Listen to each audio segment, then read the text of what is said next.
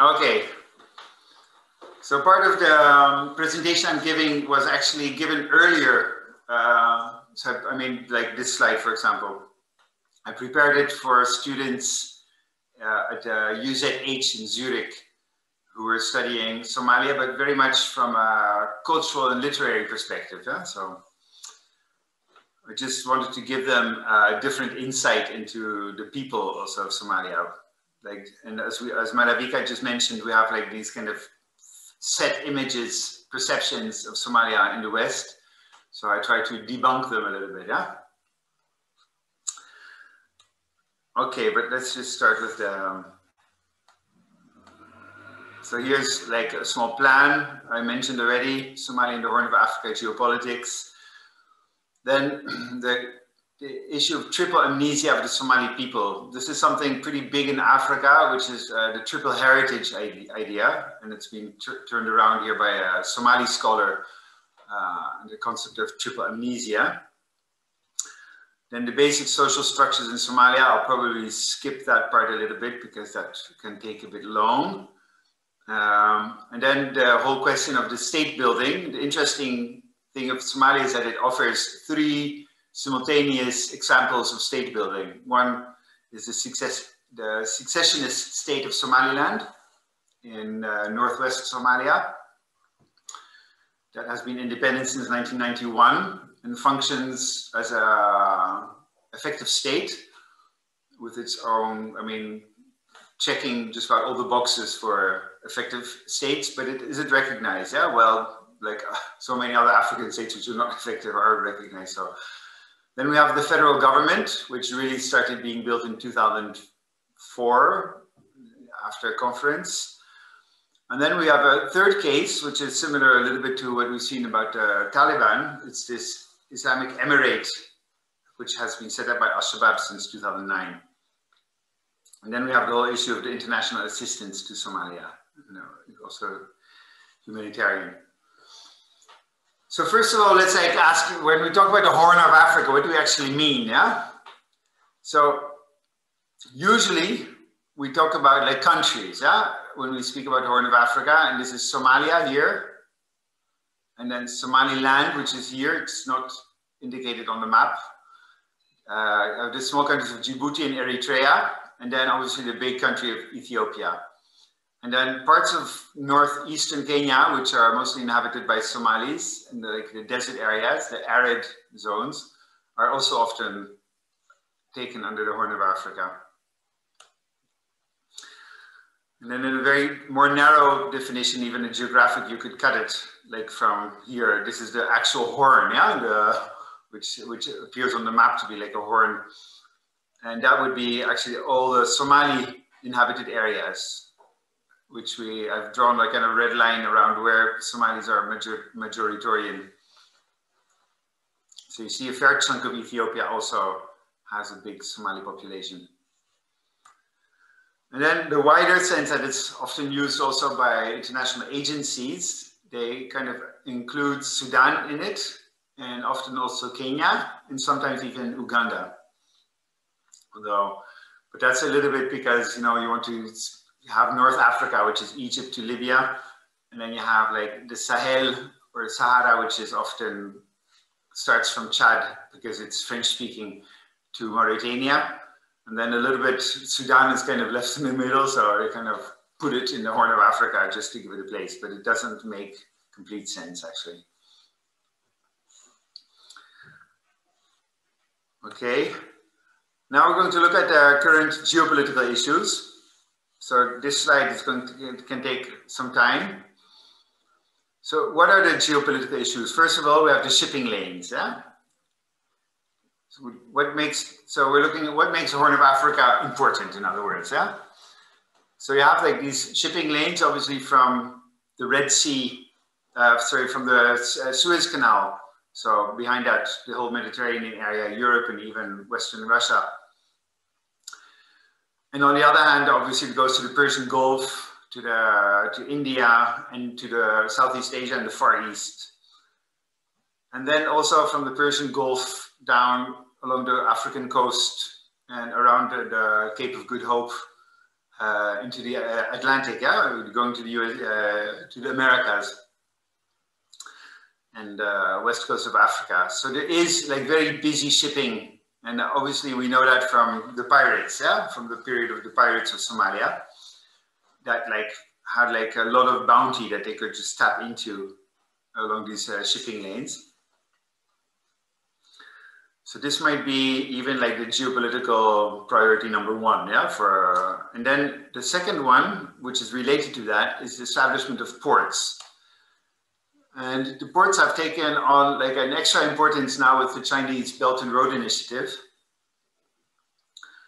So they are like, obviously the ports themselves are, obviously they serve the whole hinterland, yeah. And it's not only the ports which are important, but also all the infrastructures which are built behind it, yeah, like pipelines. For example, here in Lamu, we have a port. Actually, we have the port of Mombasa. I could have made a little anchor also here in Lamu. Lamu is in Kenya, close to the Somali border.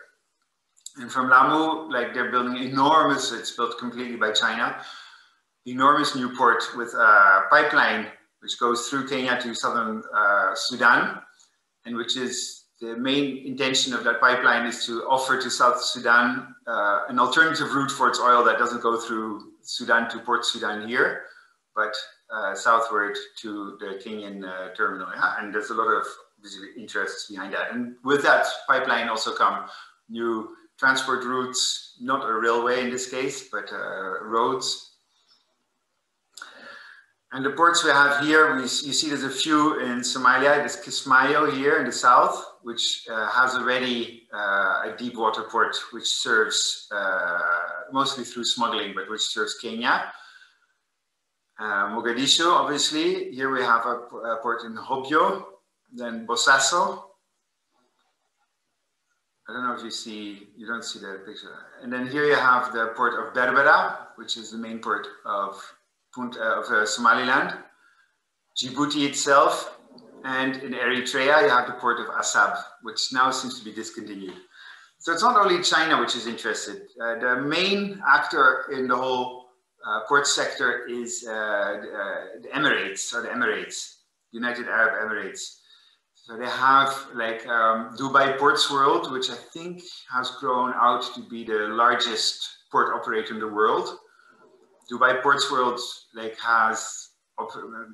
operates so many ports in the world, yeah? Including, for example, in India and Kochi, in the Philippines, and based on the success, the commercial success of the port of Jebel Ali, which is the free zone port next to Dubai, they have like started expanding all throughout the region. So, for example, you'll find Emirate investments here in Berbera and also in Bosaso, in Puntland. The Chinese are onto Hobyo, I think. The Turks are also big players in the whole port business. The Turks are in Mogadishu, Kismayo. I'm just trying to remember. Who is there? Actually, I'm not 100% sure. Mombasa, China. Lamu, also China. Assab is also Emirati, and Djibouti was given to the Emirates, but then the Djiboutians broke the contract, and I think they renegotiated with China also. So there's a lot of like prospects of future business. For example, we'll see later, but China is also buying agricultural lands in Ethiopia and in South Sudan, but also Saudi Arabia is buying a lot of lands. So obviously the idea is to get that food out to the destination through the ports. Then we have the question of military bases. Yeah, I drew a few of the main ones here. Now Djibouti itself has already 6 military bases. Yeah, like it's quite incredible. Like the USA, France, China, Russia. Now Russia has been negotiating one but didn't get it. But there's a few more, just a few more military bases here in Djibouti. Here, the port of Assab and Berbera the Emirates want to have a military base. That was very much linked to the war in Yemen. So it's not sure now if the war of Yemen like calms down, whether they will still be developing those bases. Here it's Turkey in Mogadishu. So Turkey is like the main trainer of the Somali army, and Turkey has like built its very biggest embassy that it has in the whole world is built in Mogadishu. So it kind of seems surprising, why would Turkey have such an interest in the relatively unimportant and not so populous country of Somalia? But they've apparently made it into a kind of a geopolitical strategy cornerstone that they have this presence in the Horn of Africa. So what we see is like you see a little bit of the USA and old colonial powers, but we see a lot of like new powers, yeah, those intermediate powers, yeah? Turkey, the Emirates, China obviously is not an intermediary power; it's a great power, but it's not used. I mean, it didn't have so many bases outside its own area. So you see a lot of new players getting involved in this area. Then we have, of course, like another geopolitical issue are all these ethnic conflicts. Yeah, and you see there's quite a few around. Yeah, like for example, obviously you have the one in Yemen. That's not ethnic. It's religious it's actually a political conflict between North and South, but it has religious tints. Here you have the recent conflict between the Amharas and the Tigrayans, or the central government and the rebels of the TPLF. You have here, this is symbol for clashes between Oromo and Amhara people, which have been ongoing since 2015. Then here you also have clashes between the Oromo and the Somali people along the borders. There were very violent clashes in 2017. They haven't been really resolved, so they could flare up again, notably with the elections, which are planned for next May. Then you have you also have conflicts here in the far west of Ethiopia, which are the lowlands, with people that also live in South Sudan. Then obviously you have the big southern Sudanese conflict. And here in Somalia, of course, you also have the conflict, but which is not an ethnic conflict, but the conflict with Shabaab. So yeah, quite a few. Then obviously what's very important also, especially for Europe, are the migration flows, yeah? Now here I've drawn a few. First of all, you have like, I think the major migration flow from the Horn of Africa is through the Gulf. And a lot of it stays in the Gulf, yeah? A lot of it is to Saudi Arabia and to Kuwait and other places like that. But then also quite a few of the people get on through Gulf countries and then end up in Turkey. And then join, let's say, the mass migration routes from Turkey into Europe. So you have here from Eritrea into Yemen, and also from a lot of migrants go through Bosaso in Puntland. And if you like drive around Somaliland here on these roads where I'm showing, you often find, and you know, it's really dry, harsh climate, but you often find people walking, you see from their clothes and their looks at the Ethiopians, and they've walked all the way from the highlands here, they're mostly Oromo, and they walk all the way here throughout and then arrive at Bosaso, and then often stay there for a few months trying to somehow get some money to make the crossing into Yemen. You know, it's a really hard route also. You don't have the horror of Libya, but it's also, I mean, you have a lot of other big problems. Huh? And then you also have obviously still the migration into Kenya, Nairobi being like the main business center and economic center of East Africa. So attracting a lot of migrants, mostly from Somalia, but also from South Sudan and then also, obviously, these are the migrant flows that go towards Europe through Libya, yeah? From Eritrea into Sudan, from Ethiopia into Sudan, and then on through this area. Usually, here you have the Libyan border.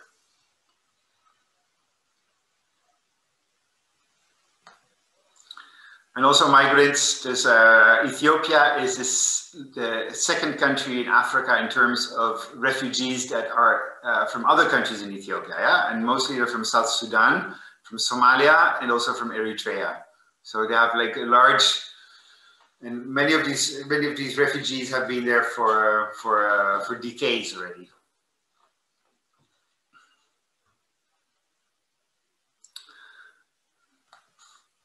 Then obviously you have this counterterrorism interest. Here you have, but right now, like the main, or actually maybe the only, well, let's say the main terrorist actors are Shabaab. And here I've drawn roughly a line around their area of operation. I mean, they don't operate much in Ethiopia because it's a police state, but they can move through it freely. But they obviously operate in eastern Kenya, and also in this whole part, south central Somalia, not in Puntland or Somaliland.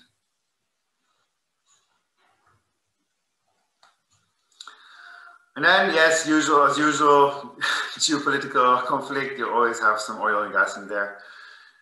So the oil fields that have been found are mostly here in the disputed zone, economic extension zone between Somalia and Kenya. Kenya says that the border should go like this, and Somalia says it should go like that. So the oil fields which are in the middle are the object of a case now at the International Court of Justice in The Hague. And they have created a lot of conflict. They cause a lot of tension between the current Somali government and Kenya. Then you also have oil finds in the Ogaden, in the Ethiopian region of the Ogaden. And then also, although it's a little bit more prospective, but they seem quite surely to also be oil fields in Somaliland. So wherever the prospect of oil already, you have conflict. Yeah? That's quite amazing. Yeah? Even before the first drop starts falling, you already have like enormous conflict. So in Ethiopian Ogaden, there's not too much conflict because the Ethiopian government the new Ethiopian government has more or less agreed with the Somali regional administration in the Ogaden that they can keep part of the oil profits. In Somaliland, you have the oil exploration. They started doing it on the ground already in 2000, like in the early 2010s.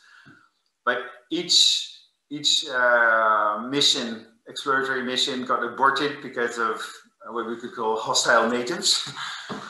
The Somali population doesn't have any desire to have its ground churned up by oil companies. And the main reason is that they feel that they probably will not get anything from it and that they will just suffer the negative consequences while all the money flows into the government coffers.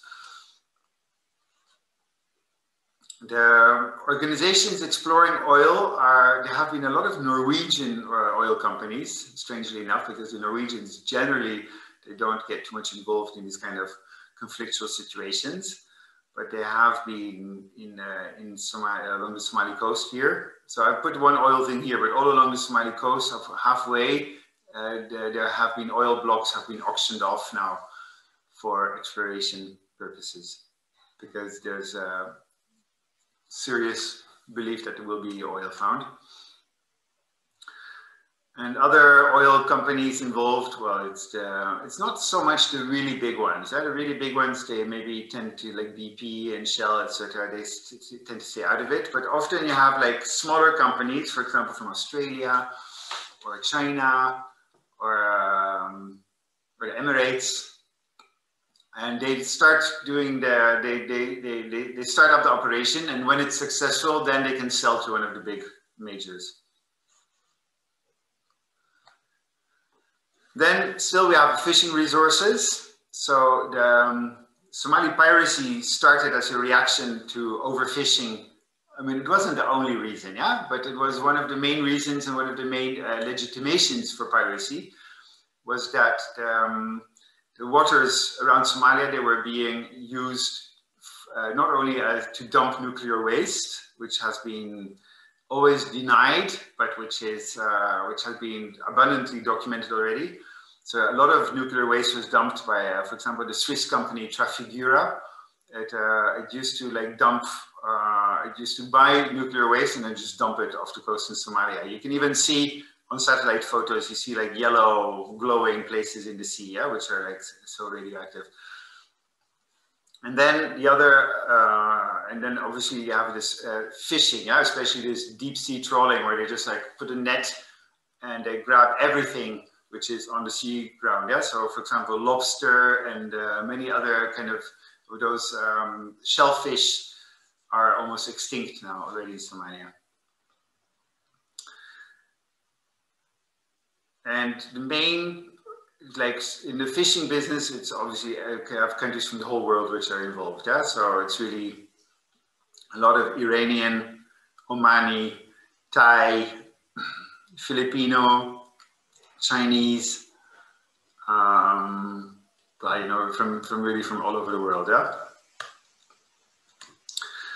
And then you have indeed the agro resources. Yeah. So like here where I put the tractor, these are the main places where land is being bought. So in, let's say, central and western Ethiopia and also in South Sudan. In South Sudan, it's a really interesting case of like, of the completely destabilizing effect of transition from subsistence agriculture to modern commercial agriculture, yeah, with support obviously of the EU, the World Bank, and the Asian Development Bank. But we won't get into it now. And alliance building. Now that's another kind of geopolitical game, which is really interesting. For example, now here I've put like one alliance to black rings, which brings together Ethiopia, Eritrea, the federal government of Somalia, and Gulf countries, mostly the UAE, but also a bit Saudi Arabia.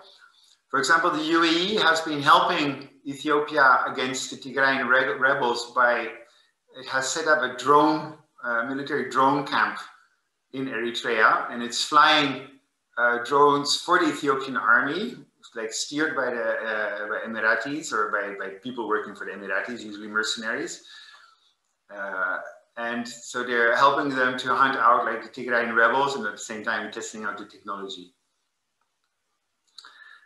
So that's one. And then you have like an opposite here, what I put like as the white rings, which is Kenya, because Kenya and Somalia are really at loggerheads. Kenya and Ethiopia have never had very good relations. So Kenya is linking up with the rival of Somalia, Somaliland. They have like exchanged diplomatic niceties. The day after the Somaliland president arrived in Kenya in December last year, the Somali government recalled its ambassador to Kenya and broke diplomatic relations with Kenya. Until now, it's still broken. And who's behind that? Because who is always interested in keeping Ethiopia small? It's Egypt, yeah? So again, Egypt, very much out of convenience, because obviously Egypt and Emirates are usually aligned on just about everything. But in this case, they back different players. Huh? And Emirates are a little bit up in the middle because they don't have like bad relations with Somaliland, for example, or with Kenya. It's just that they have been supporting more the Ethiopian, Eritrean, and federal government side. Any questions so far? Okay, just since I'm on this anyways, like the Somali economy, because I'm not going to talk about it afterwards, it's also very much based on the export of livestock. So the big thing that Somalia has specialized in since the end of the 19th century is exporting its livestock, and mainly camels, sheep, and goats. So they're not the meats that we eat most usually in the West, but they are eaten in large quantities, obviously, in the Arabian Peninsula. And it's almost all exported on foot, so alive, yeah? Because the whole idea is that the major crunches of the Eid festivals in the Arabian Peninsula, especially, of course, Eid after the Hajj, when they need to have like millions and millions of sheep to slaughter for the pilgrims. So all those come mostly from Somalia. So they don't get much value added on the export. Huh? Even the fattening pens and the export and is usually happens by Saudi or Emirati companies. And they have like, and especially like, because they use a lot from Somaliland, but since Somaliland is not an officially recognized country, they have like several times stopped all the export of livestock to Saudi Arabia on the pretense of possible diseases, which might be true, but it seems that like there was always like a very strong political reason also behind it. So you see, let's say what you can see is like for Somalia is like that the Arabian Peninsula, Ethiopia, Kenya, and a bit further away, Turkey, Egypt, are all like really strong regional powers, yeah, which influence their country a lot. So it's a whole different set of players. Like in Afghanistan, we have like more, we also have regional players, but we also have the big international players. In Somalia, it's much less. Okay, so still saying on the map, just like something that explains, let's say, the cultural diversity and the difference also in political systems in this area in the Horn of Africa is this, first of all, here, what you see here, you see this on the map, yeah? You see from Djibouti, you see lakes here, and then you see this kind of rift in Ethiopia with lakes in it. And goes down like this, and then also this lake, and then it goes down here, next, close to Nairobi. That's the Great Rift Valley, yeah?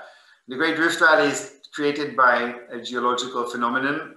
So the whole Horn of Africa is basically splitting slowly from the rest of Africa.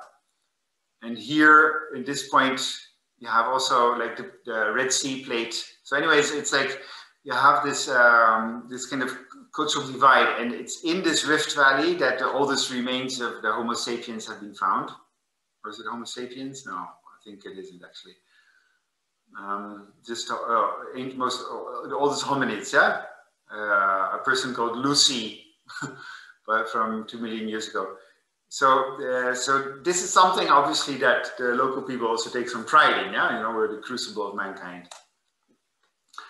So you have two kind of big cultural areas here. You have the Semitic highlands. I've just put two of the main population groups, the Amhara and the Tigrinya. I say Semitic because the languages they speak are related to Arab and Hebrew, so they're Semitic languages.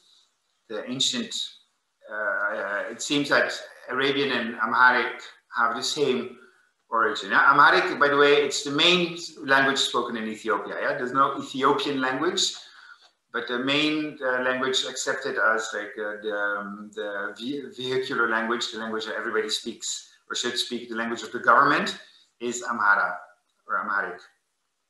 Amhara is the name of the tribe. So the Amhara and the Tigrinyas are Orthodox Christians, and they're from a very ancient rite. So they were Christian. It seems to have been the first or the second Christian kingdom, yeah, with Armenia in the world.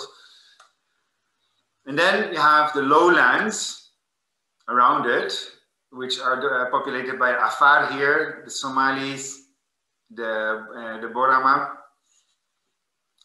but the main grouping, the Somalis, yeah? So you have like a difference in geography.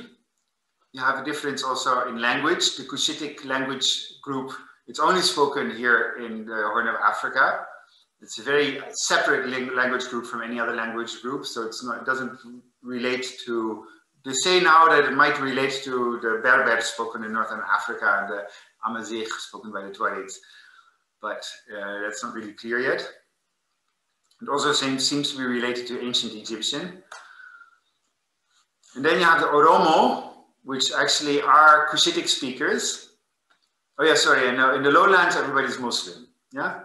So, and then in between, you have the Oromo, who used to live in the lowlands, and they've been gradually invading since the 16th century.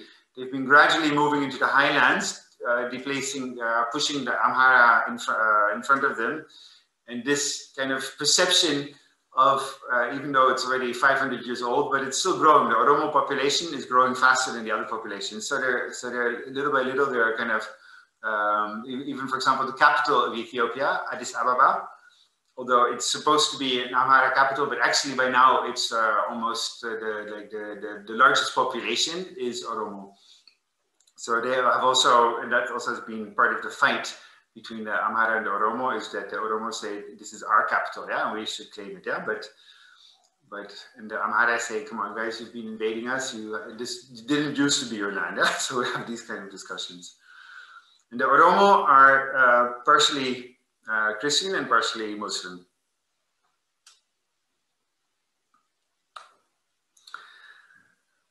So like also the economy is different. Obviously the highland populations live from sedentary agriculture, rainfall agriculture, because the Ethiopian highlands catch a lot of rain, and in the current kind of climate change, although most of Africa is becoming much drier, but it seems that the Ethiopian highlands, according to the forecasts, are going to get more and more rain. And as like any agricultural sedentary society, they have a much longer experience of statehood, yeah? And with the statehood also comes this organized religion, yeah? The religion of the church, yeah? The Ethiopian church and its popes. Well, in the arid lowlands, there's no possibility or hardly for sedentary agriculture. So there we have pastoralists, and the pastoralists, or the nomads from ancient times, they obviously do not have a strong state tradition. They have a very different relation to the land. Yeah? The land is like, it's not territorial relation to the land, but more of a cultural, because they tend to graze and they go on each other's territories to graze when there's rainfall. So you have a very different kind of society. And also the Islam, it allows for a much more kind of loosely knit and disorganized religion, yeah, than Christianity does.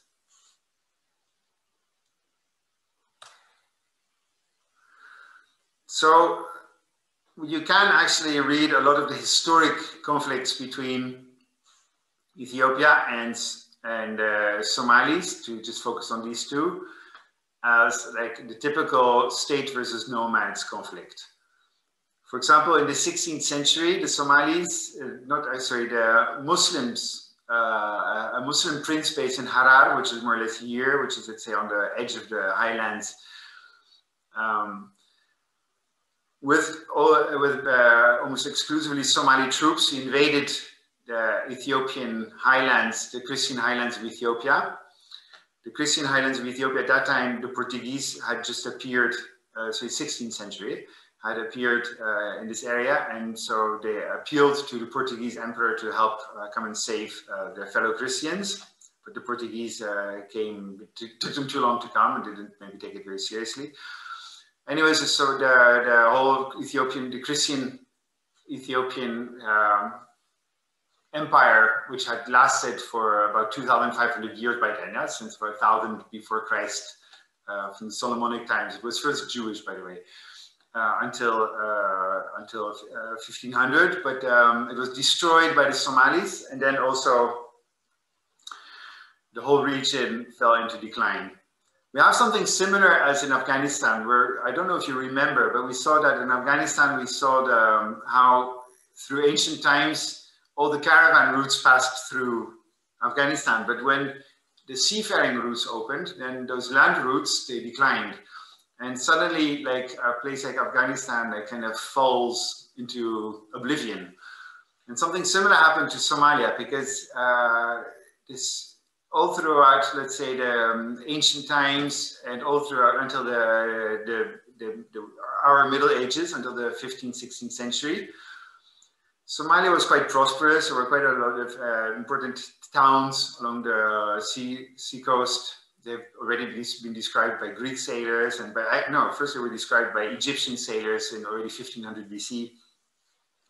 So we're talking about a long history. And then when the Portuguese came and they disrupted the Arab-Indian Ocean trade and opened a new route going straight from Cape Good Hope into India, like going then suddenly this whole kind of Indian Ocean coastal trade, it went into decline.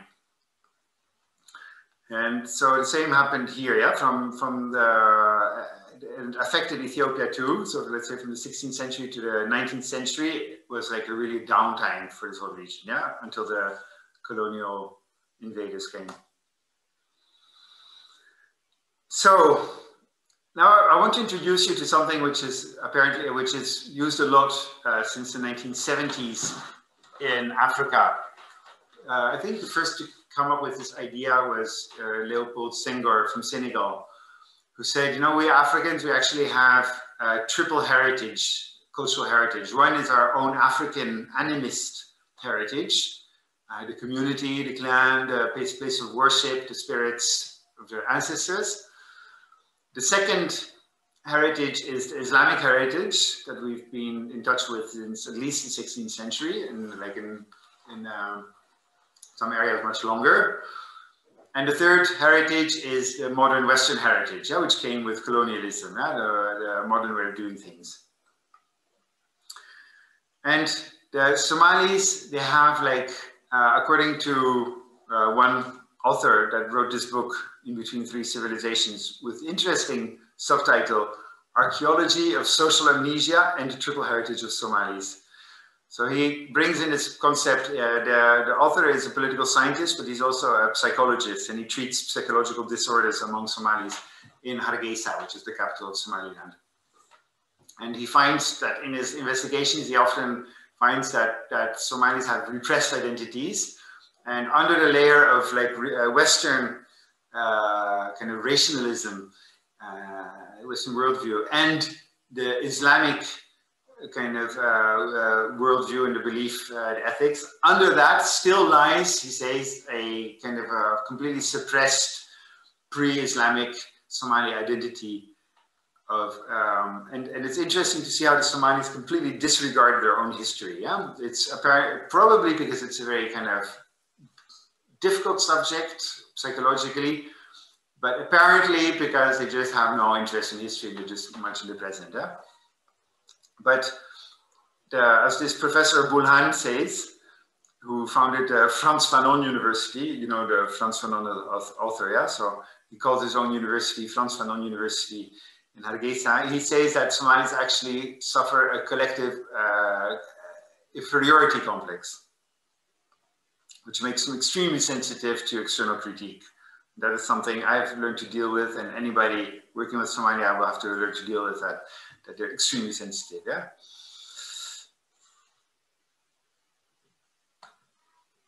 So just a few pictures quickly to put you in the mood. The old pictures I took when traveling through Somalia and Somaliland. This is Somaliland. Here we're approaching a site with these rock paintings, and these are said to be 4,000 to 5,000 years old, which means 2,000 to 3,000 BC. It's worth to notice that already in the 3rd millennium BC, around 2250 before Christ, the Egyptians, they recorded their trade with Somalia, no? So it wasn't like, it's not a place without history as we sometimes tend to think about, or tend to talk about Africa, but it's really interesting to see also, like, compared to other rock paintings, how stylized these are, yeah? You can see like a dog. Again, it was a kind of a discovery because everybody thought dogs had come much later. But they're extremely stylized with very small heads. And you'll see that all the people are going in the same way, which kind of, I would say, like indicates a level of culture. Because when you try to draw something, it's something else than when you actually have established a code for how you draw, let's say, a human being.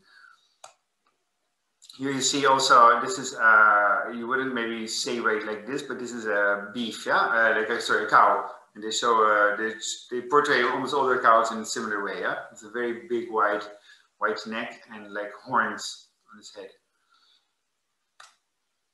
And the giraffes, which also show that obviously the climate was very different many thousands of years ago. Yes, Malavika? I just want to know that despite being that close to Egypt, we see that though there are a few similarities, there isn't a lot of similarity between the way humans and animals are portrayed in hieroglyphics and in uh, Egyptian paintings versus this. So, Absolutely. is it safe to assume that they were not really that connected or influenced? No, they were not influenced because I mean, obviously they could have like had some Egyptians, painters and scholars come on those trading expeditions and teach them how to make drawings. But obviously that didn't happen. They had their own style and their own tradition. So yes, I mean, it's, by the way, it's not that close to Ethiopia, to Egypt either. Yeah? I mean, if you would like to go to Egypt, you still have quite a like few mountains and deserts to cross. But Egyptians, they went there by sea. Yeah, they had like the place where the Nile comes closest to the Red Sea. They had like, which now has these beach resorts of Hurghada. There they had a port, and they would like set out from the ports down the Eritrean Sea, as they called it at that time, the Red Sea, and do their trade along that route. So here again, more pictures, all of the same site. It's quite amazing how well preserved it is. But you see that it's actually very artistic. And then that was like heritage number one, yeah, the pre-Islamic heritage. Obviously, I could say so much more about it, yeah, but right now let's go in terms of Islamic heritage. So it's interesting to know that this is the most crucial thing for the Somalis. The Somalis, they all, the one thing that really surprises foreigners about Somalis is that just about every Somali will be able to recount all his ancestors all the way back to the original ancestor of all the Somalis, which according to legend came from Saudi Arabia, and which was one of the companions of the Prophet. So the Somalis, they have created this history of themselves, which is completely contradicted by archaeology and by their history, which is very much based on this Islamic concept of Jahiliyyah, yeah? that the whole world was in ignorance before the light of Islam shone on it. So that they say that this country was hardly populated. There were a few kind of animistic tribesmen, underdeveloped. And then the Arabs came, the companions of the Prophet came with all their glory, and established by intermarrying with the local girls, they established the Somali race. That is, and then each Somali makes it like really true for himself by being able to recount all the ancestors, the whole genealogical line, all the way up to the top, yeah?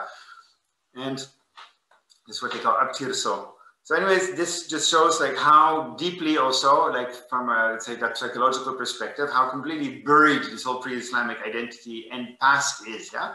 So if you come, like I found some ancient statues in Somalia and I was like really interested. I was so like eager because I thought, you know, this can like rewrite the whole, I didn't find them myself. They were presented to me, they were shown to me, but I recognized them for what they were. I had the expertise, at least online.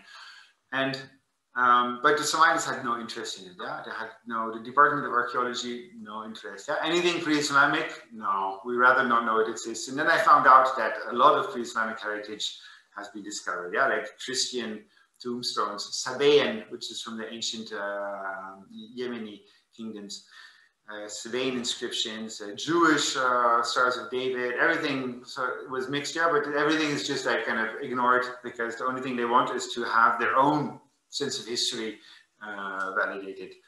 So here, this is the palace of the Sultan of Zanzibar. So most of Somalia was for a long time under the influence of the Sultan of Zanzibar, while the northern coast was more under the influence of the Ottomans, yeah, or the Egyptians who often stood in for the Ottomans. Here you see the old town of Bedwara, which clearly still has a kind of Ottoman feel to it.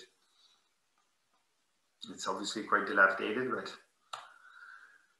And then the final layer, obviously the western layer. So that came in two simultaneous waves for the Somalis. One was from Italy, and the other was from Great Britain. I'm just checking the time. I see that so much time is going fast. So I have to go a bit faster. But to speak shortly about the colonial period, the gist of it, yeah? So first of all, Somalia was not interesting for the colonial powers until the Suez Canal opened. And when the Suez Canal opened, suddenly like there was this scramble for the last part of Africa, which was the Horn of Africa. So Italy, France, Great Britain, all tried to grab their part of it, and Ethiopia also. So we know Italy got Eritrea and then Somalia. They bought it basically from the Sultan of Zanzibar. Then the British, they took the northern coast of Somaliland because they were mostly concerned with like the shipping lanes and piracy already at that time.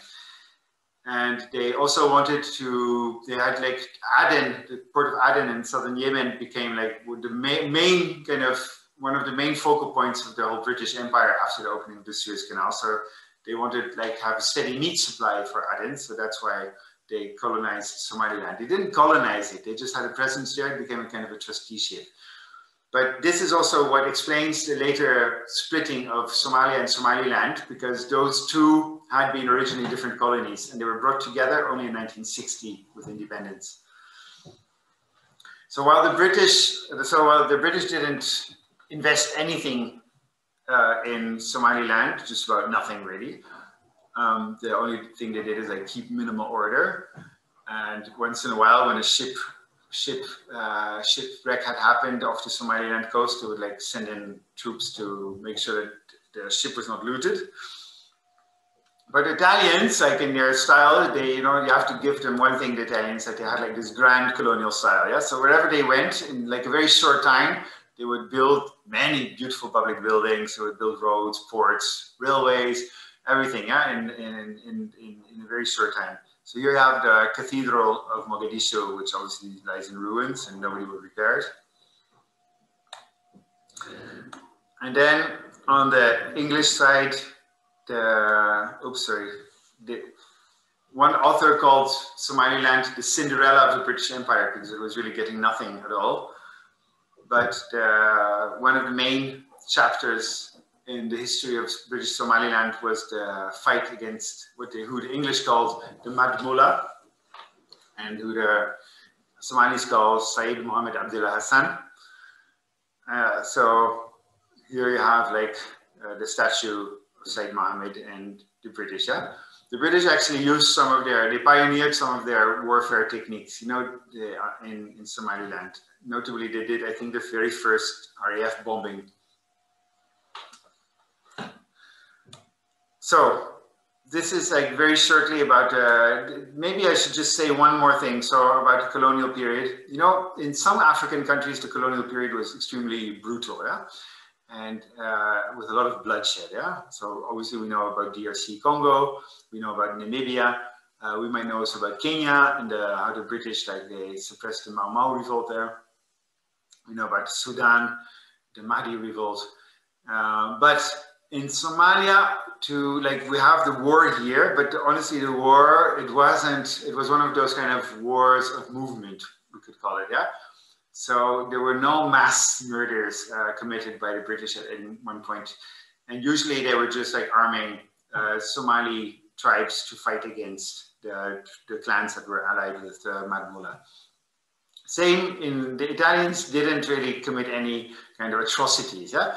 So there's some sense when you go to Somalia and Somaliland, you don't hear much about the colonial period, yeah? There's not so much, it doesn't weigh very heavily on the conscience of the people. Like I lived in Kenya also, and in Kenya it's extremely present, yeah? This whole kind of, this colonial mindset basically, yeah? Like the white man, what the white man means in Kenya, which is, which doesn't have any kind of, it's not at all the same in Somalia. There's no kind of massive inferiority complex, there's no grudge, there's no hatred.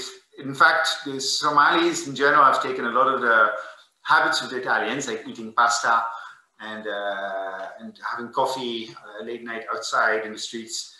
And they kind of, strangely enough, they look quite favorably. Oh yeah, one thing that they liked about the Italians was that the Italians decided to conquer Ethiopia.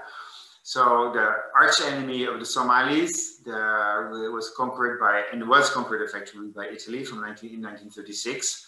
And obviously the Somalis they provided a lot of troops. So that was something they actually had in common, yeah, with the Italians, with the fascists. And the fascists, obviously, they had like a very kind of racist laws, but they weren't, if you look at it really closely, they were hardly more racist than the similar laws of the British and the French at the same time.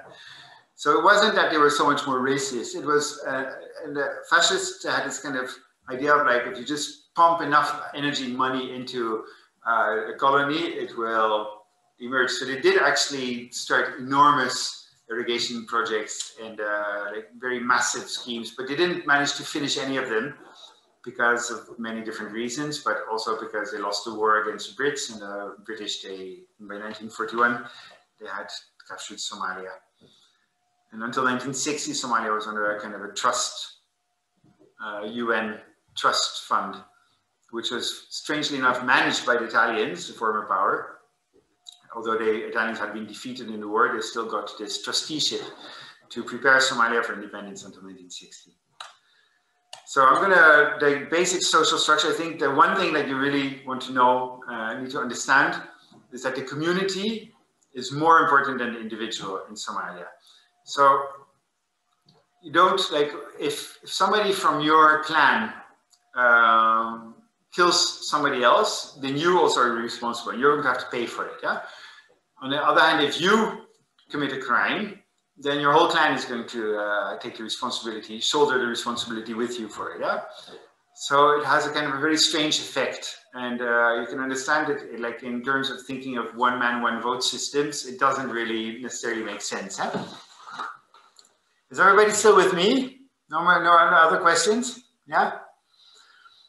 Okay, I'm just going to like skip through this a little bit. It is interesting, but I already mentioned some of it. Another thing to know about the clan system in Somalia is that you have clans of different nature. Yeah? You have really big clans, yeah? The powerful clans, yeah? And that's not historically fixed. Yeah? I mean, it can emerge. Clans also merge, you know? Like small clans, they merge together. Big clans, they split.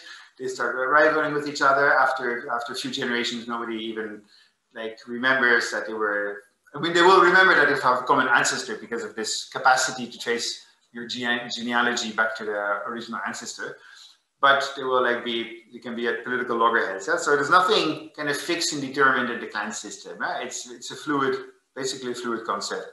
But you do have a few things that the pastoralists, they are more important than the agricultural clans. So like anything sedentary is viewed on, like with a bit of like mépris, with a bit of sorry, how do you say that? Well, you know, you rather be a pastoralist and with your grazing with your flocks than being a sedentary farmer that is working the land. And then also within Somalia, you have many smaller communities, which are called the minorities, which are kind of grouped into clans, but they don't really have clan structures.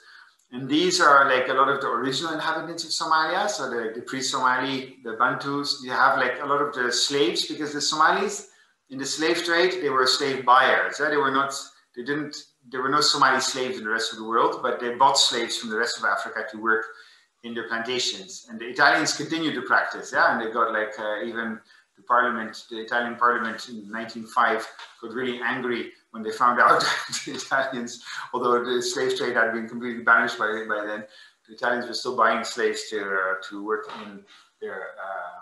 in Somalia, because they couldn't find any Somalis to work in the fields or in the farms. Yeah?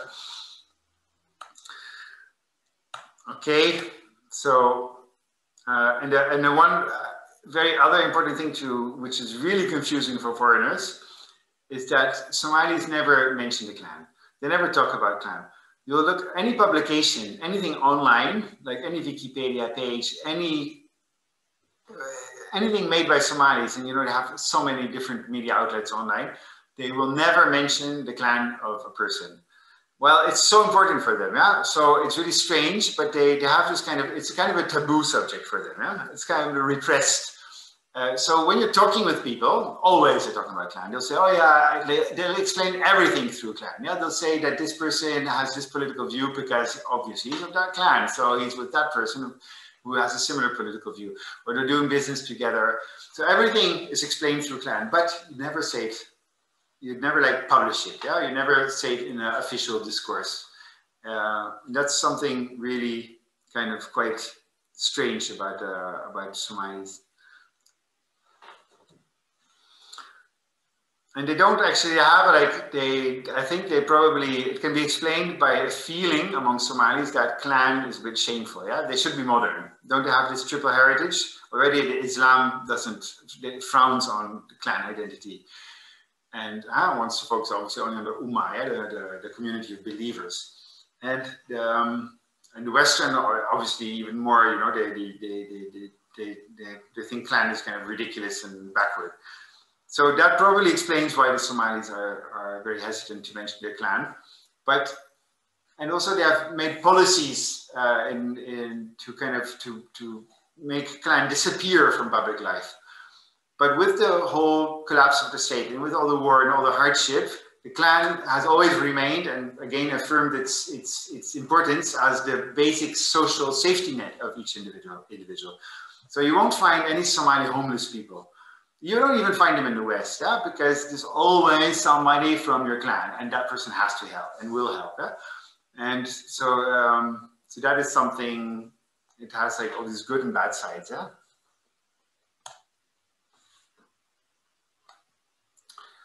Here you see some, these are like Bantu Somalis, yeah?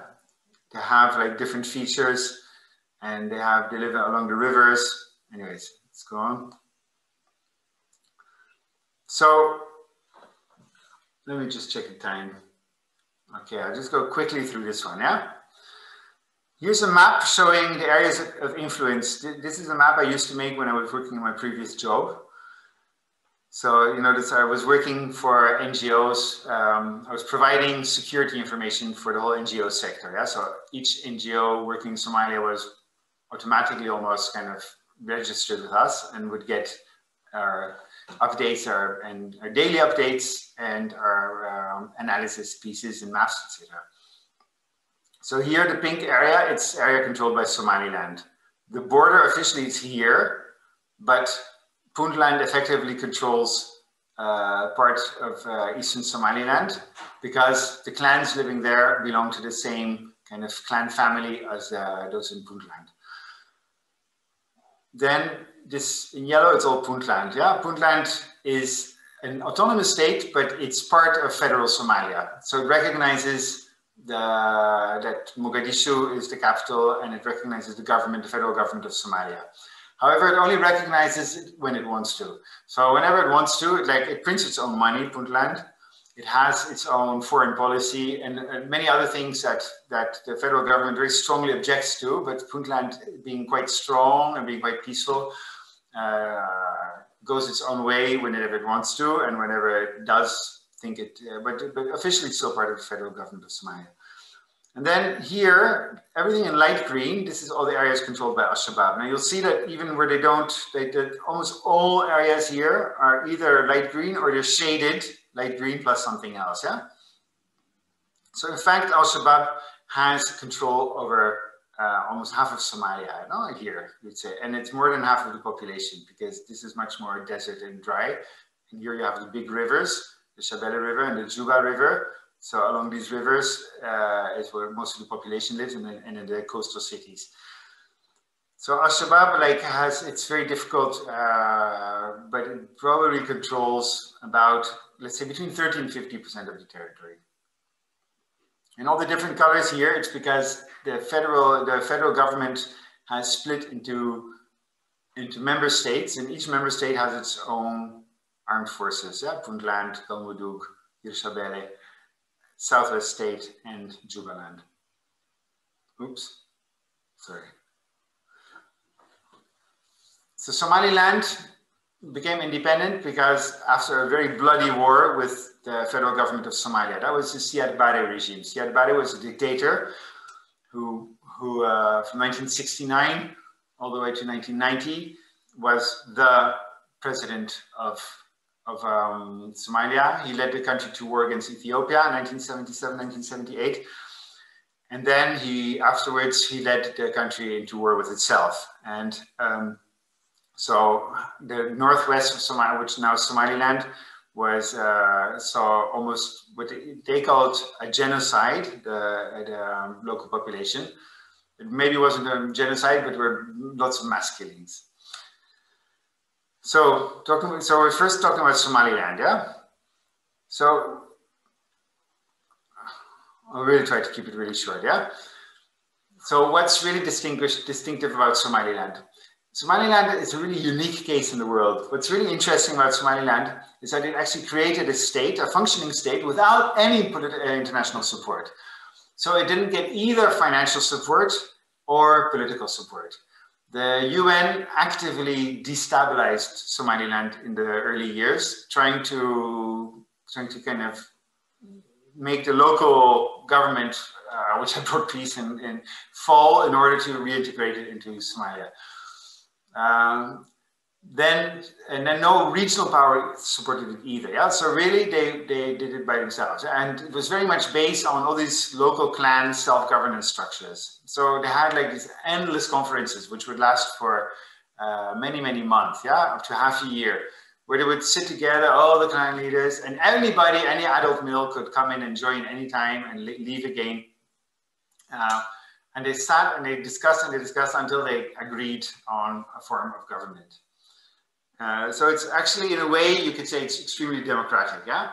And by 2001, after 10 years, that process had kind of been completed. In 2001, the constitution was adopted. And from that point on, Somaliland actually started becoming integrated into the regional and international community. It started getting de facto support from the EU, notably, and also a lot of other European countries. So actually, since in the past 20 years, it has been more and more actually recognized as a state. And the funny thing is that like this whole like kind of pure democratic beginning has been very much corrupted since 2001. Notably, like well, there's different factors, but one factor definitely is international aid. So international aid comes into the country, goes through the government, even though the government is not recognized, actually it does go through its ministries, and they use it to consolidate their elite power, yeah? So, and then a multi-party system was brought to Somaliland with an electoral system, which is increasingly dysfunctional, yeah? As it's being more and more kind of dominated by money and oligarchic groups. Here are some pictures of Hargeisa, the capital of Somaliland. These are the three main political parties. These are young women at an electoral rally and a poster. This is and this is just I'll just go through this quickly because it's interesting, but it's a bit long. Here you see like contemporary cultural center. So they have a very conservative idea of Islam in the sense you won't find any alcohol or anything in the whole country, but they do have like their own traditional dancing and singing, and it's not only for men. And this is like the contemporary new business with a lot of investments from Emirates, but they're not investments by Emiratis, but investments by Somali businessmen based in the Emirates. Now here we're like quickly moving to Mogadishu. This is one of the places I used to go to eat, the pizza house.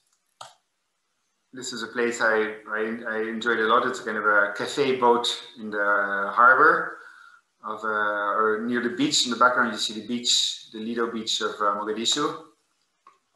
This is what like the more well-off areas of the city look like nowadays. Sports fields and obviously AstroTurf. And a lot of these kind of buildings. It's quite a green city. This is a discussion night at one of the think tanks, where like the very Somali style, you have the Professor Badio, who's one of my main informants for my PhD. And he's discussing with all these young people, like they have like topic subjects, so it's nice to sit there. Now here is, oh yeah, I didn't even ask you, but did you actually read, let me just see, I'll just stop showing a moment. Who actually read the Elite Bargains text? I mean, don't be, I wouldn't be surprised if you haven't, but who has actually read it? I just read the executive summary. Okay. Okay, I understand. Yeah, because you have to read so much stuff for your work. Right? By the way, have we all? I'm just checking who's still there. Okay. Okay, you couldn't read everything. Well, obviously, yeah. Okay, so yeah. Sorry. Well, then it doesn't really matter. Yeah, I'm not going to like dwell on it now. Yeah, because we don't have much time. I think Malavika, you wanted to know about Malavika left, no? Because she wanted to know about the perceptions. Okay. So let me then just go back to my slideshow. So I thought it was an interesting text, but I'm not going to go into it now yet. It will require a bit more time. But it's a very interesting kind of analysis of how the rentier states, of how a rentier state like that of Somalia, a rentier state dependent on international aid, actually works. Yeah?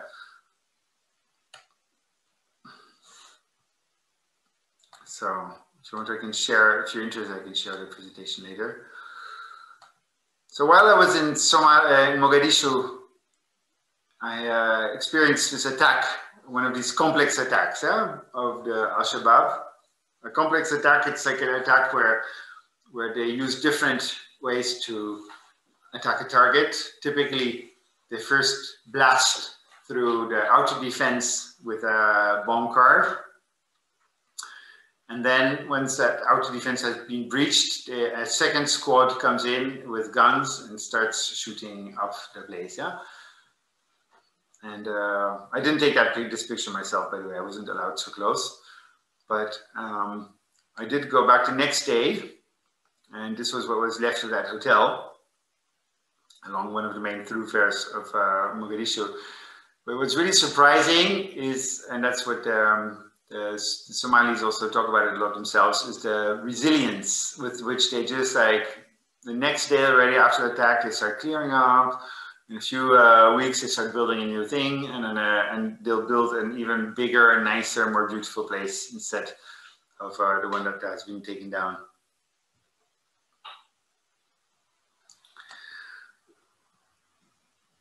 Yeah, I don't know. This is something that's important to know. Also, like the Somalis, like they spend about half of their half of all the foreign currency is spent on a drug, yeah, which is called kat, and which doesn't grow in Somalia. It grows in Yemen. It grows in highlands, yeah, and Somalia doesn't have any highlands, so it grows in the highlands of Ethiopia, Kenya, and Yemen, but not in Somalia. But they eat big quantities of it. Like a bunch like this goes for $3 usually, or if it's high quality, to $6, $7, $8, up to $10. And they'll eat 2 bunches of that a day. So you really don't understand anything about that economy. Like the per capita GDP is like $500 a month. And you know, the salaries they actually make can be like $300, $400 a month. And somehow they find the money to spend on chewing this much cat.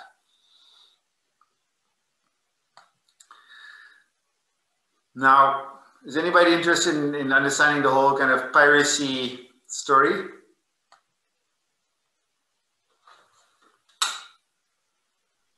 It's a bit old. Yeah? Yeah, I would be. Okay, you too, Rubab? Okay, I can't see all of you, but I guess, oh yeah, Miranda, okay, good. Fine, so to understand piracy, like one element is, as I said, is overfishing of the waters, which means that Somali fishers, who obviously didn't get any investments and were still fishing in the old way, suddenly they couldn't get any fish anymore. Yeah, so that was number one, getting upset about that. Second is, of course, they knew about the toxic waste being dumped in the coasts, so they were angry at let's say the world for doing that. And then came the And then came that there has been always a concern about piracy. There has always been a low level of piracy. And this has led the UK especially to invest in anti-piracy groups. And what happened like in the early 2000s is that there were some investments by, especially by Heart Secure, the UK security company, private security company. They trained Somalis, they gave them new boats, new guns to conduct counter-piracy operations. But at that time, there were only a few piracy operations per year. And then they left and then the program stopped, yeah, and the funding stopped. And those people, they, having been trained, having gotten new boats and new weapons, they decided to, since the funding had dropped, they decided to become pirates instead. And obviously there's no better training for being a pirate than having had counter-piracy training. So that's also one of the origins. Then there's a third origin, which is like, which is this business aspect of it. So there has been this kind of perception that piracy thrived in Somalia because it was a lawless state, yeah? It was a stateless, there was no law and order. But the interesting thing is that almost all the piracy happened in Puntland. And why Puntland? Because Puntland actually is a functioning state. Because to be a pirate and to run a piracy business, you have to have actually functioning banks, functioning wire transfers, functioning logistics, airports that you can take off from. So like you can't, like, and this happens, it's a bit the same story that sometimes you've heard about terrorists, but you need like some basic level of infrastructure to run a proper criminal organization. So that's one other aspect to it. Then Puntland was like unhappy with the status quo for a while. Yeah, why? Because they had they had gotten the they had joined the federal state of Somalia. But anyways, politically they were unhappy. Yeah, let's not go into reasons why exactly now. And then you can see, like, for example, next to Puntland is Somaliland. So Somaliland is actually much closer to the shipping lanes that go through the Gulf of Aden. And it has a functioning state also. But in Somaliland, there were, after 2 piracy attempts, there was no piracy anymore. And the international community usually said it shows that they have a strong state and a kick-ass police, yeah, and security services. But that's not correct, yeah? They didn't actually, the reason they didn't have piracy is simply because they didn't want to have piracy. So when the first groups went out and like started kidnapping a boat, then the elders of that clan would go to the people who had kidnapped it and said, you immediately release that boat or we'll kill you all, yeah? And this is basically with reputation. In Puntland, they didn't have that incentive, yeah? The elders, they were like, okay, fine, if you can like since the world is like not paying attention to us because we don't get funding, because fine, yeah, you do it. So there was a kind of a situation where piracy was kind of accepted by Puntland authorities. There's a very funny movie called Pirates of Somalia, which is the movie, which is, the movie actually is based on an author and his book, which is called also Pirates of Somalia, and it traces his story and how he wrote his book. It's really interesting because it shows, among other things, it shows like how piracy was so much accepted in Puntland by the authorities, and suddenly a new government comes into power in 2013 or 2012 or 2013, and they have changed their mind and they want to root out piracy, yeah, to get international respectability, and they do.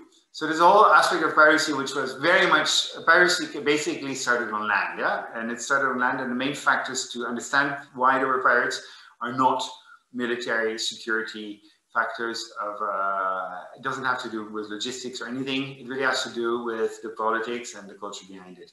Another thing about what I found when I was traveling myself to Puntland, because I would see big palaces and like built these kind of cream-colored palaces, and then I would ask, "Oh wow, who lives in there?" And they would say, "Nobody." I'd say, "What? Why not nobody?" "Well, we hope to rent it out to an international NGO or the UN or something." "But why is nobody living there now?" "Oh, it was built with pirate money, and pirate money is haram."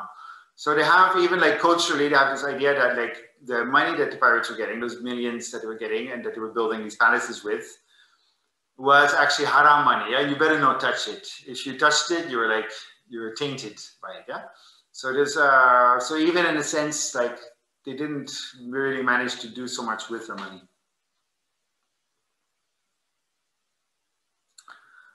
So here you see, this is not a pirate boat, yeah? And this is not a pirate either. It's just a friend of mine who pretended to be a pirate so I could take a picture.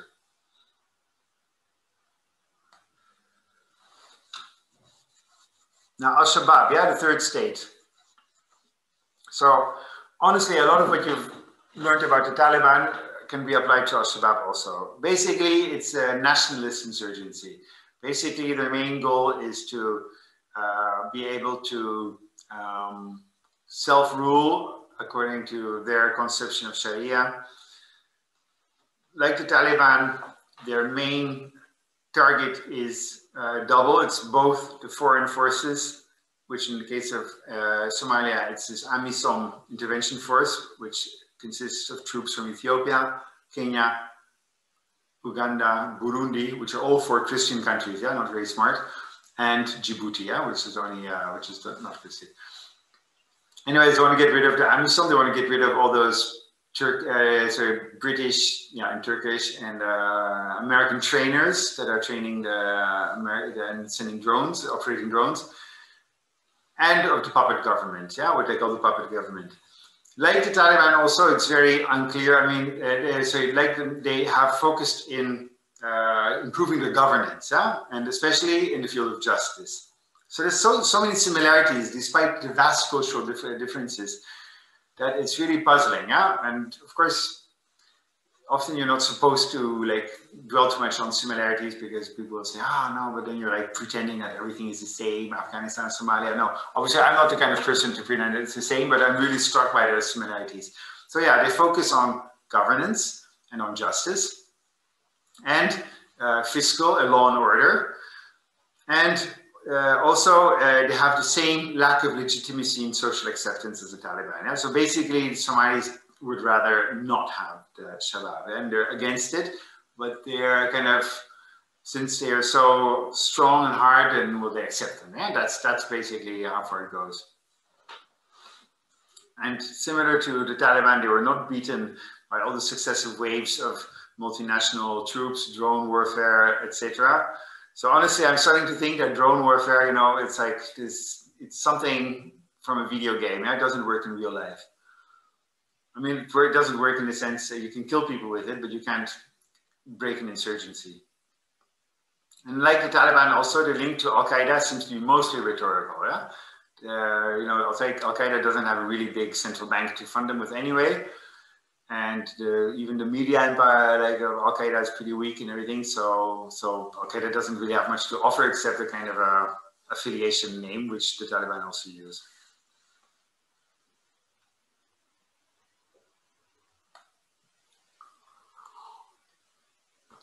So here you see a really grainy picture of one of their Sharia courts.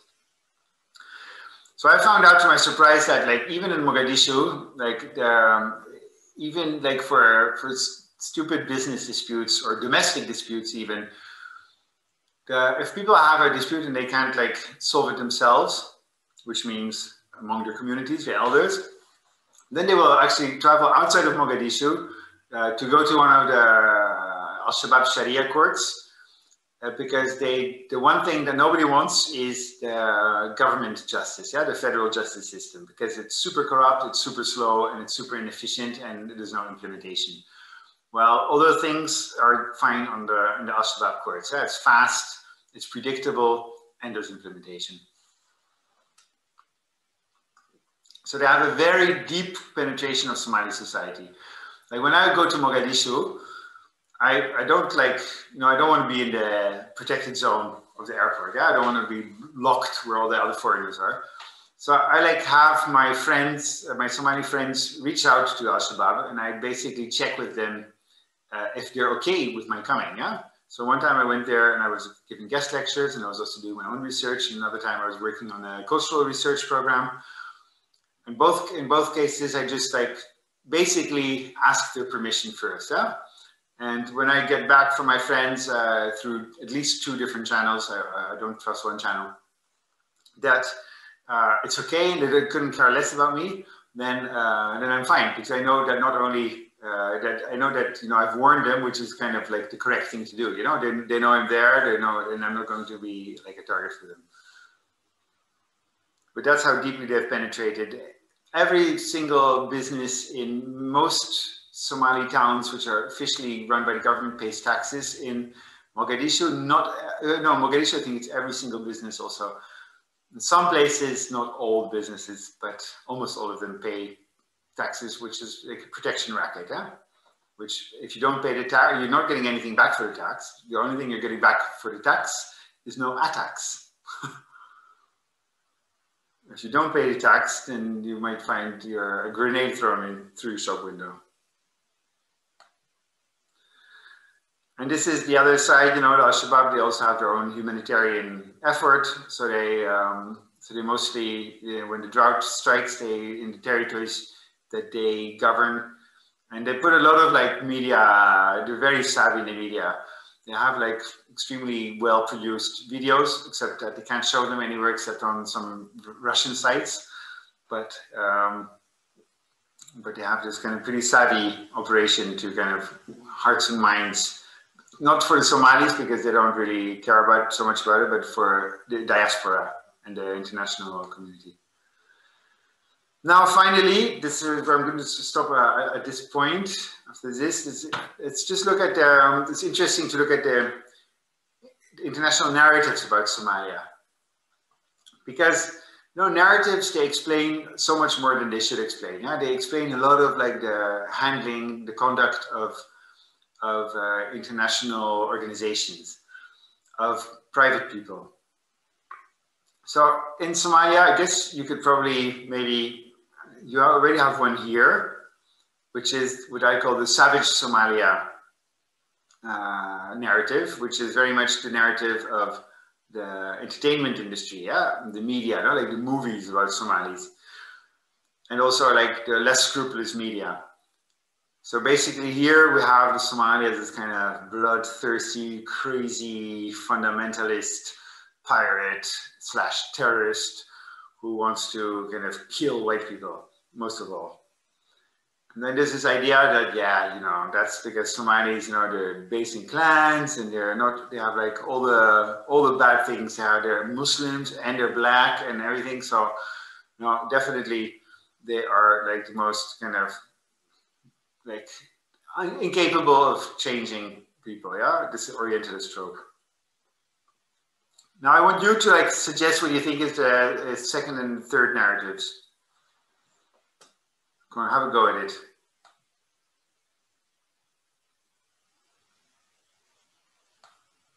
Anybody? Oh, there's only 6 people left. Well, that's all right, I understand. No, sorry, I'm wrong. It's just my screen is not good. Caius, you have any idea? I'm really not sure, sorry. I mean, like we can see the one here, so like an emerging market, right? The one? Like as an emerging market. Yeah, that's one, exactly.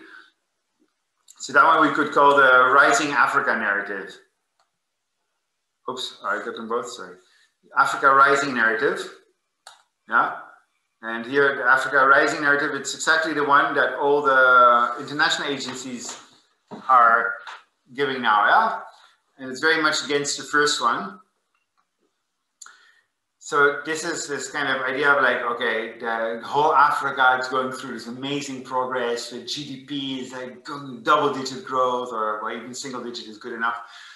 And, you know, we have like this amazing telecoms revolution, and it's so savvy, and like this is like the Africa Rising narrative, yeah? But the funny thing is that, you know, although obviously it seems very favorable towards Africans, it's something that Africans rarely have themselves, yeah? It's very much, again, an imposed narrative, yeah? And obviously it's in reaction to this kind of always this doom and gloom narrative of like Africa, oh my God, in Africa, it's this mess, it's never gonna get better. But again, it's a little bit, it's a narrative, yeah? So it's delusional mostly, yeah? And you see it very much in all the reports of the EU, of the OECD, like all the big international organizations. They'll always like portray in every successive report like that this country, it's like doing so well, and it's delusional in the sense that they don't actually recognize all the enormous conflicts and problems and issues that the country starts to deal with. Yeah, the only ones that they will easily recognize are like things like environmental issues. Yeah, like desert locusts. Even Shabaab usually is not mentioned in reports. Yeah, so usually it's like if it comes to Shabaab, oh yes, there are still some terrorists and they're spoilers and they're creating, but it's basically, it's something that the government is dealing with and we're dealing with, and it's almost finished and it's almost over. Yeah? And they've been saying that for many years, and it's exactly what we heard all the time also about the Taliban in Afghanistan. For so many years, we heard the Taliban, oh come on, we don't need to speak about them anymore. They're done for, they're almost finished, yeah? And so you hear the same thing again in Somalia, although you saw on the map like how much penetration they have. And then the third narrative, it's a bit maybe somewhere in between the other two. It's this narrative of the poor Somalis, yeah, the victimhood, yeah, which is very much the humanitarian and the NGO and a bit also the left-wing media narrative, yeah, and the less philosophical post-colonialist narrative, yeah, of like, you know, they're still under this kind of imperial, unfair treatment. Yeah, and obviously in each narrative, it's not that the narratives are wrong completely. Each narrative has something right. Yeah, and it's also, I mean, the first one maybe less of all, but still even the first one also. But so yeah, as I put it here, it contains elements of truth. But the important thing is that it really mostly serves its own constituency. So the entertainment industry and the media, which feed this kind of savage Somali thing, it's because it sells well. Yeah, and the EU and the UN, and the African Development Bank and so, which I keep telling about, you know, is Africa rising, it serves them well because it shows that their involvement and the fact that they've been spending so many billions of dollars in this space is paying off, you know, that's good. Well, obviously the NGOs have an interest with the whole kind of poor Somali narrative because it makes people open their purse, yeah, and send money to the agencies. So none of these three narratives as such has much benefit to Somalis, yeah? And that's something I remember talking with like UN people about. They really believed that the Africa Rising narrative was good for Somalis, yeah? That it gave them pride and it gave them a good place. And I said, no, it gives you pride and a good place, not other people, not the people you're talking about. And one thing that's really bad is like this engagement with ground realities is completely absent, yeah? Whereas, you know, there's like and I'm going to come to this now, but there's basically very little understanding or exposure, basically, of all these international agencies to the ground realities. For example, NGOs, they work almost entirely remotely for security reasons. I mean, security reasons mostly, but also for reasons of kind of this ideology of capacity building. Yeah? So instead of sending white people to do the work, you pay local people to do the work. Yeah? And that has like security advantages, and it has also the obvious advantage of allowing the skills transfer and capacity building, yeah? And creating local organizations that work. Now, that really sounds very nice, yeah? And I mean, it's definitely a very good intention, but strangely enough, it doesn't really work like that, yeah? So what you actually see is that the NGOs run by Somalis, local NGOs, they tend not to actually have much impact on the ground at all. And mostly the people working there use this position to increase their own status, to buy better cars, bigger cars, to have nicer offices with more plush furniture, to have bigger offices in nicer areas of the town. And then they use the money to kind of start politics usually, yeah? Get engaged in politics. And funnily enough, they're not very much on the modern Western side as you might expect, but most of them are actually more attracted to Islamist politics. So this is the net result of a lot of the humanitarian aid is like some aid going to local support, to support the people who need it. And a lot of it actually going into the NGO itself. And the fact is that nobody will go and control. And if they do send like some monitoring team, then because of security reasons, they have no access. And so my position, for example, there was like very different because I would actually go to places. But I found that I was often the only one who was doing that kind of on the ground investigation. And of course, the NGOs didn't like that much. And nobody liked it, yeah? Also the NGO in headquarters, they don't like it, yeah? Because they're happy with everything just functioning apparently fine, you know, smoothly. So I'm talking about NGOs, but honestly, the UN is in a way much, much worse, yeah?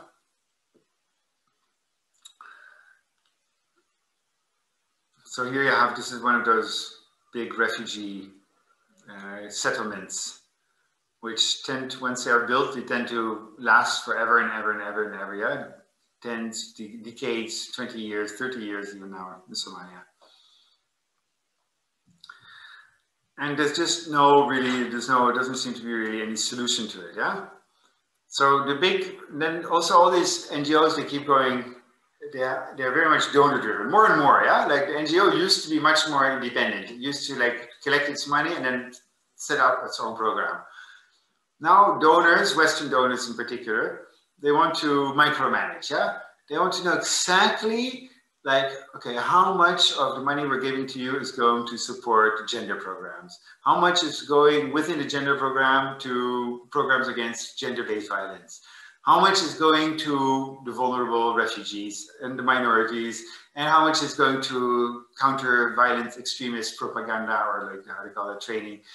And so all that stuff is more and more like the donors have the political objectives, and they want to make sure, and they seem to be neutral political objectives, and they want to make sure that NGOs do that. So now the big thing is resilience. So the Somalis have, you know, they have like drought after drought, and sometimes they're hit by flood for a change, instead of a drought. And that has been like basically Somali life for centuries, yeah. And they know how to deal with it, of course, under population pressure and under more and more kind of complex external pressures. Things do get more complex. Basically, they still manage to deal with it. Nevertheless, the world sets up resilience programs, yeah, to help them. And basically, instead of like making another well, they will teach the Somalis how to work with the wells that they have, yeah. And they call this resilience, which is really ridiculous, yeah? Because to have like foreigners come to teach Somalis how to be resilient, it's really a case of learning birds how to fly. And also, there's something really important about how the food aid destroys agricultural markets, yeah? And that is something which is being all the time ignored, and again, you know, not acknowledged by Western donors.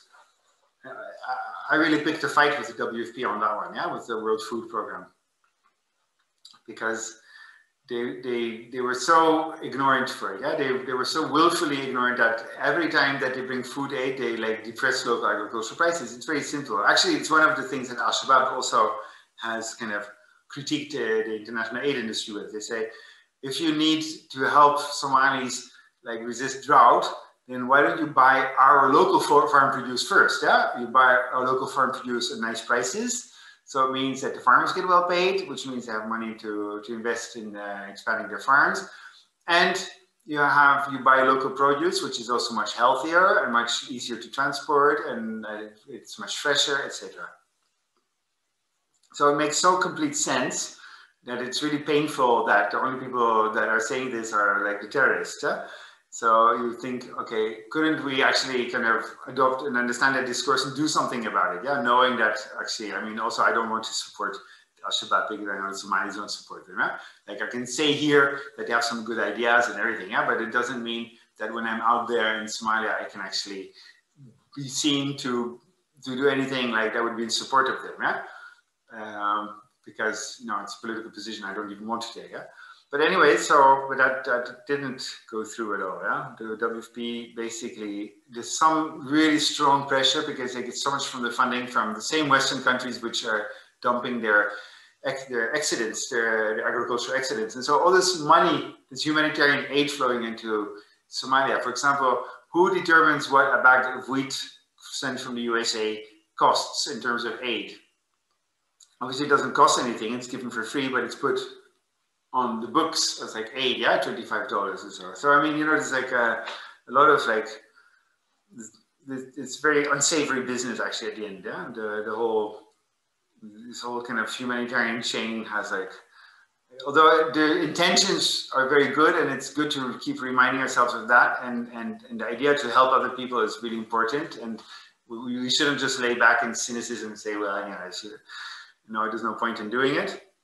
So something has to be done, but again, we have to be ready to change things. And in a way, like Turkey and China are much more kind of open-minded about these kind of humanitarian dilemmas, yeah? And they do much more to kind of send the money right where it needs to go, instead of just having it follow path which benefit many different parties, but not the final intended beneficiaries. Again, here's a picture of flooding, but you know, one of the things that hardly happens is roads being built, yeah? Now, because of the Ethiopian highlands getting more and more rain, and the lowlands getting less and less rain, the problem of floods, flash floods, is increasing. So to do that, to deal with that, we need canals, irrigation canals. But those kind of things it seems like impossible for most of the international community to actually do something like build an irrigation canal. So they give the money to local governments, and the local government puts it in their pocket. Or they use it like for the community to build maybe a school or something else, but they don't use it for irrigation. Here's a typical one of those projects. The sign on it says that it's a bus terminal, and it was built like years ago, and it cost $250,000. So I went to look at it, but it was built completely on the wrong side of town, far away from any road, far away from the bus routes. And obviously it was built on somebody's private land, and it had never once, according to the people around it, opened its doors to serve as a bus terminal. And now it's a $250,000 spent by the UN. And here is the Berbera Public Library. So obviously culture cannot receive any funding from the international community because it's never a priority, because culture is like a luxury. So we need bus terminals, but anyways, so this public library was built by the local community. So I went into some pains to find out who had financed it. And it turns out that basically they were big businessmen who had like set up a committee, and then they had like gathered money from many other people so that they could set up their own public library. And a part of the library is supposed to be a museum. So it's kind of funny to see like these, I mean, these are two extreme cases of like where, you know, like of how development actually happens in practice. The drought. So I could say more about it, but I want to finish. And I'm actually almost done now. Yes. So here you have, the first time I went to Mogadishu, I stayed in this hotel. Yes, it's a hotel. Called the Peace Hotel. Yes, it's the Peace Hotel. And I'm just laughing because it really doesn't look like it, does it?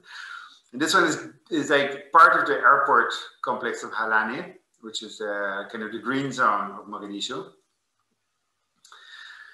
And I was there to actually become acquainted with the town. So I was like kind of insisting that if I was there to become acquainted, my employer had sent me there, that I had to be able to leave that hotel and to actually see the town.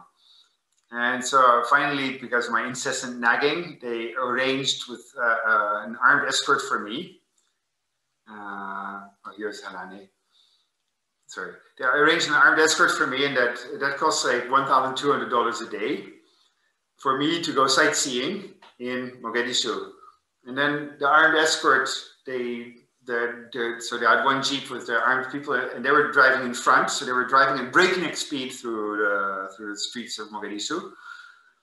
And obviously, in the back, since I was in the back, I couldn't have them to stop. Yeah? I kept asking, can you call them on the walkie-talkie and tell them I want to stop here? So anyways, that trip turned short. But later I returned, and I managed to always stay outside of this secure zone and stay rather counting on the security of my Somali hosts and knowing that Shabaab wasn't going to attack me. Yeah, here's the green zone of Mogadishu. For those interested, you see it's built around the airport. Here you have AMISOM, you have the CIA, you have all the embassies, the major embassies, you have the UN compound. Here, so the EU compound is around here, the British embassy. So it's all around this one airport, yeah? So everybody can be evacuated really fast. And the people who are in there, they almost never leave, yeah? Out of pity, I took this picture of like a very friendly NGO worker, yeah? But this is the typical life of an NGO. She was actually working in the hotel, in the Peace Hotel. She had her office there. So day and night, she's there behind her laptop, writing reports, doing assessments, collecting information, and she doesn't leave. She might leave once or twice a year to leave the hotel and to go make a lightning visit to a field project, but preferably not.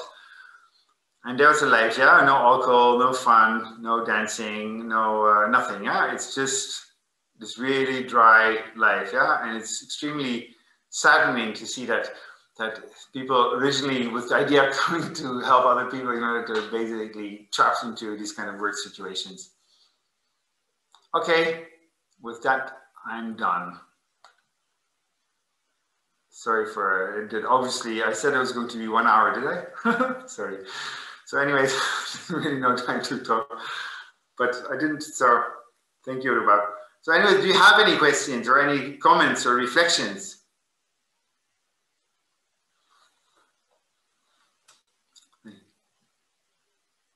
Correct. Unmute your mics. Sorry, I just had a quick question. Can you guys hear me? Yeah.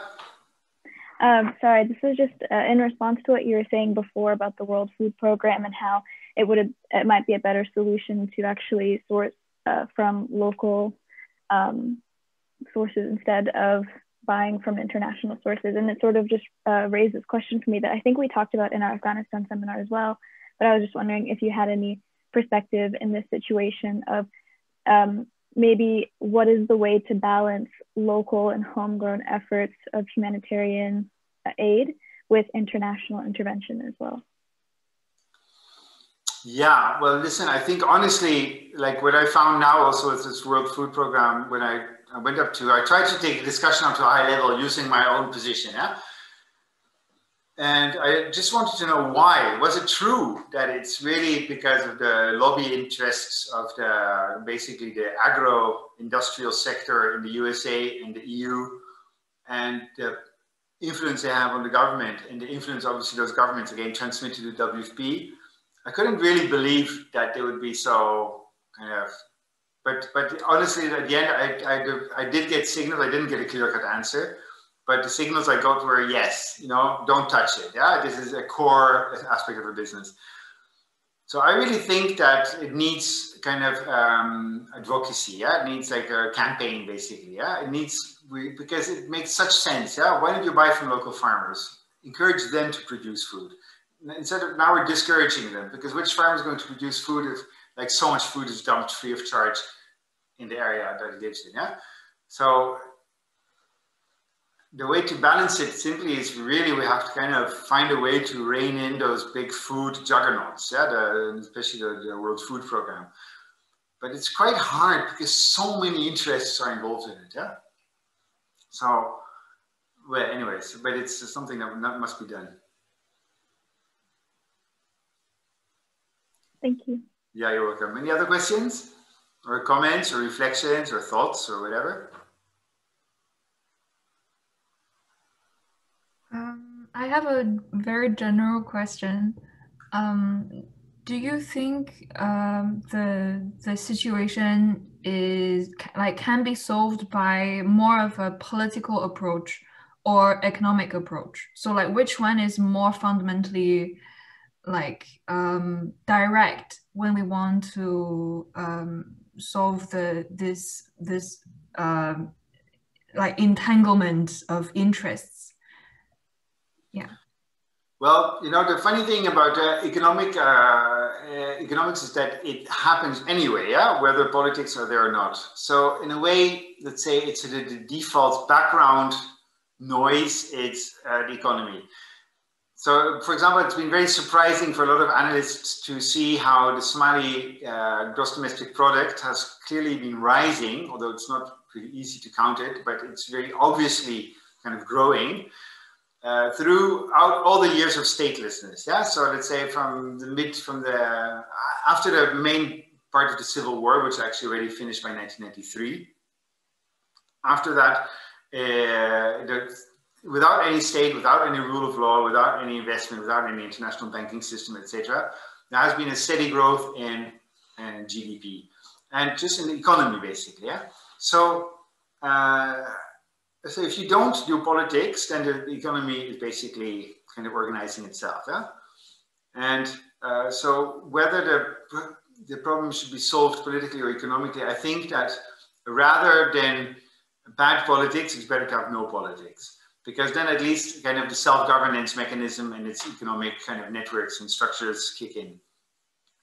So, but obviously it would be preferable to have good politics. So, but when, you know, like this, we need to unravel a lot of the current interests in institutions which are involved in these kind of politics before we can actually, I think, get to good politics. And honestly, like when I think like that there's a change on the horizon with like new actors, new global actors starting to become more powerful, I think maybe there's a good chance now to kind of also to kind of change some of those ingrained kind of bad habits of the Western dominated international intervention industry. Thank you. You're welcome.